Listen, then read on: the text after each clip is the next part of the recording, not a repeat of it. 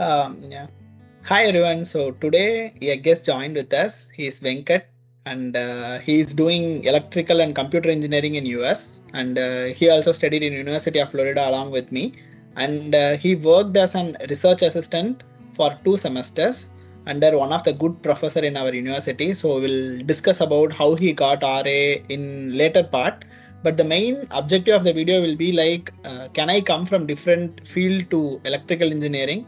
And the next thing will be what are the different fields in electrical and computer engineering, and what are all the courses will be there, and what I should know before coming to US for electrical engineering. These are the main concepts which we are going to see, and let's speak with Venkat for that.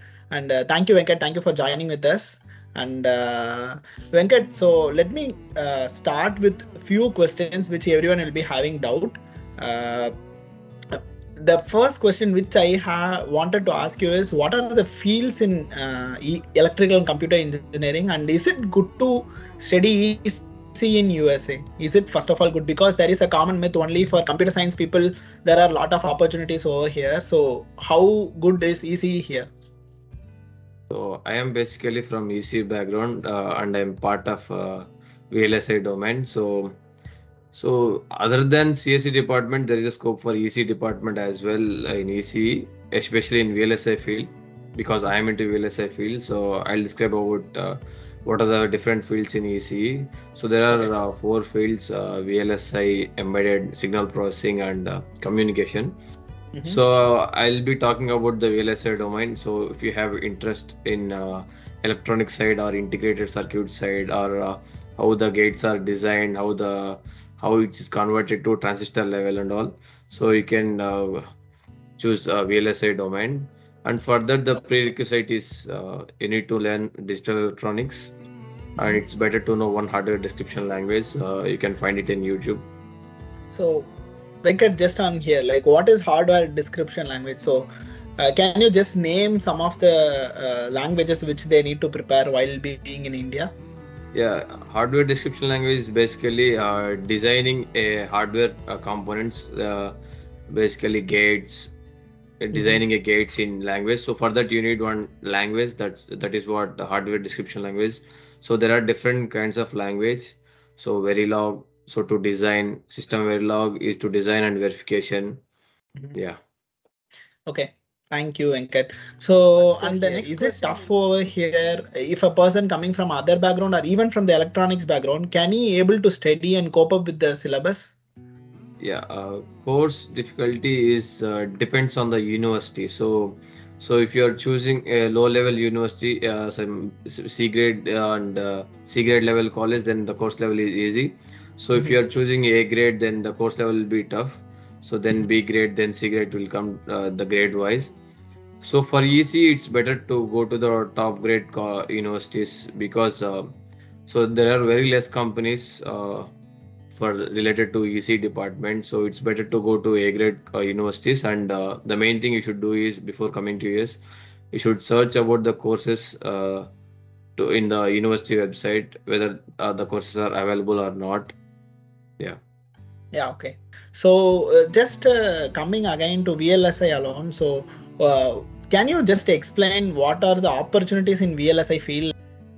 So job opportunities. So first you need to learn the basics for front end as well as back end. You need to learn digital electronics and digital electronics and one hardware description language and some tools. So related to front end, so it's designing design part and verification part comes under front end. Okay. And then the back end comes under placement, routing, floor planning. So for that you need to learn the tools provided by Cadence or Synopsys. Okay. Yeah. Yeah, okay. How to approach a professor, Venkat? So I am coming, let's assume me as I'm coming for 2022 August or 2023 August. So what will be the ideal time to approach a professor? Should I do a volunteering under professor in order to get a RA, or how the process flow goes, Venkat? So to get research assistantships, it depends on professor first thing. But the process is like first you need to mail the professor about your experience and about your knowledge related to his field. So here every professor will be doing some projects. So to get an RA under a professor is like he will give some work related to his project, so you have to help him to complete his project. So that's how RA should work here. Okay. Yeah, then first thing is to mail professor about your experience or skills that you have related to his project, and you have to send your resume. And then you should ask him whether there are any research opportunities available or not. If not, can I do volunteering under you for 1 semester? And then if you like my work, can you upgrade to a research assistantship? So Okay. on the benefits of a research assistantship is if you get an RA, so the fee will be waived off, and you'll get health insurance as well. Yeah, Okay. and you will be paid every month. Yeah. Yeah. Oh, okay. Yeah. Understood. So actually, friends. So here, when you are doing a master's, everyone knows that we need to pay our tuition fee, which is going to be some money. But the main problem is even insurance is costly over here. For basically in University of Florida, we took insurance from third party people, where we need to be paying some 1,600 per year in order to in order to get a fully covered insurance. And basically in some other university I heard, like one of my friend in Portland University, he told like every semester he need to take a insurance which is costing around $700 per semester. And another one guy from Arizona, he told 1,000. So it's like insurance is not so cheap. Just to mention that, even that will be a cost barrier. So even for RA they are giving insurance, which is a very good deal. Nice to know that, Venkat. So apart from this, Venkat, so in general, is this research assistantship, will it help you in any other way, like for finding a job, or is it beneficial to do a RA, or is it better to go for an internship? What's your point on that? So it's better in both ways. So if you do an internship, so then you might have some industry experience for 3 months, and that depends on the role that you get, and that depends on the team that you get. So if you're Mm, doing some internships without work in a industry for 3 months, then there is no use. So but okay. when you're in good team, then it will be useful for your full time as well. And when it comes to the research assistantship, definitely there will be a work under your professor related to industry only, because he is doing industry projects. Okay. So if you add it on your resume, definitely it will weigh more. It will weigh more. It will add weight to your resume. Yeah. Okay.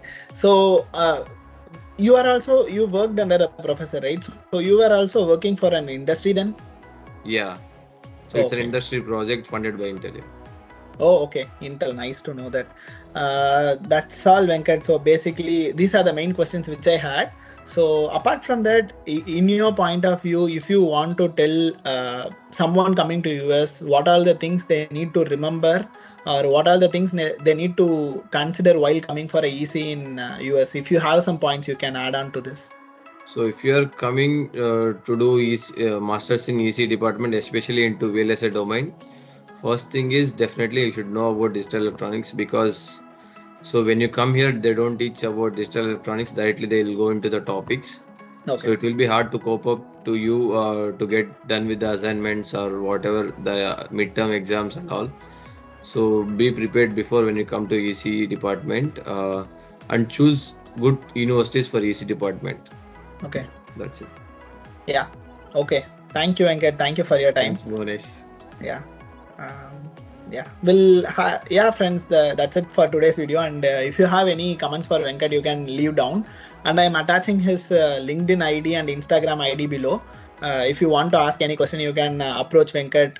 He'll be happy to help you guys.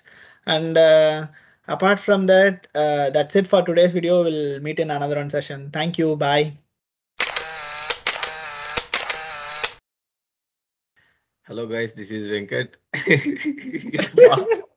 Yeah. Hello guys, this is Venkat.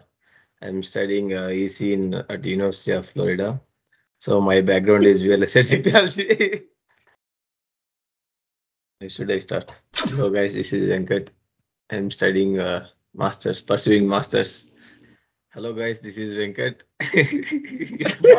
uh, then I came from EC background. I did my undergraduate in EC at Coimbatore Institute of Technology. Then what are the questions?